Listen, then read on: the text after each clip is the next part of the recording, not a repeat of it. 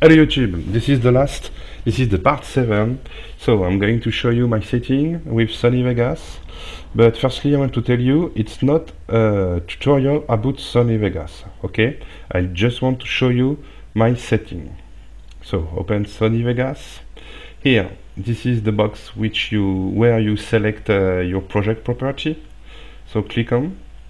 This is my project property. I have selected, for example, this profile, but it's not important because we can absolutely set what we want. So select this one, for example. So here, this is the size of my video. So remember, I have made it in HD with virtual dub. Here you select progressive scan, square pixel. Here you select your frame rate. So remember, if you record your video from PS3, for example, in PAL area, select 25. Or if you are on Xbox and you use PAL 60, or if you live in America, for example, use the NTSC format, or the same format for PAL 60.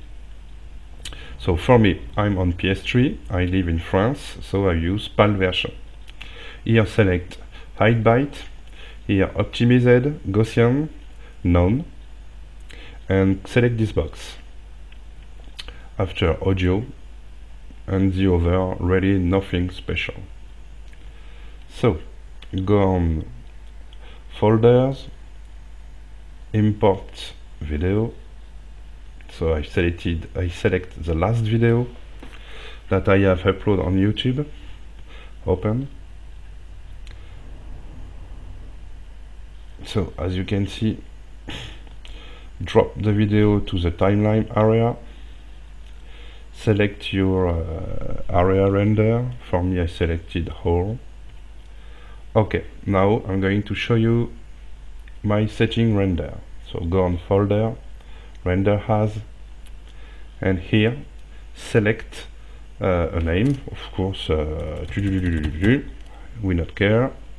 And here select video for Windows, point heavy eye.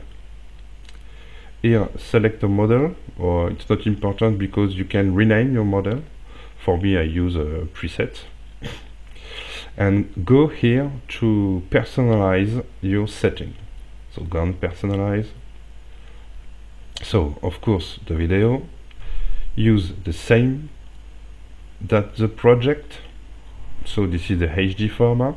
Of course your frame rate keep the same. Progressive video, square pixel, and here again, like my other tutorial, select the codec and configure. So this is exactly the same setting that I have showing you with virtual dub.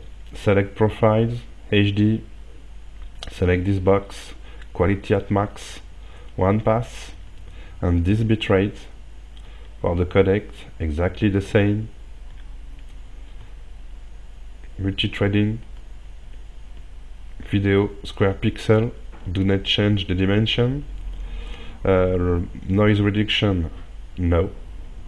Progressive scan, and the last, masquage, and e-block selection. Okay. Now audio, I use this setting, EC3 codec, this is the bitrate, and the last, optimized, and nothing special here. And for render, just render the video. This is the end of my tutorial. I know those videos are not very simple, but trust me, more and more you use virtual dub, and it will be as easy as Word, for example. Don't be afraid to use this software. It is very good software, and you can obtain a video very near the HD quality.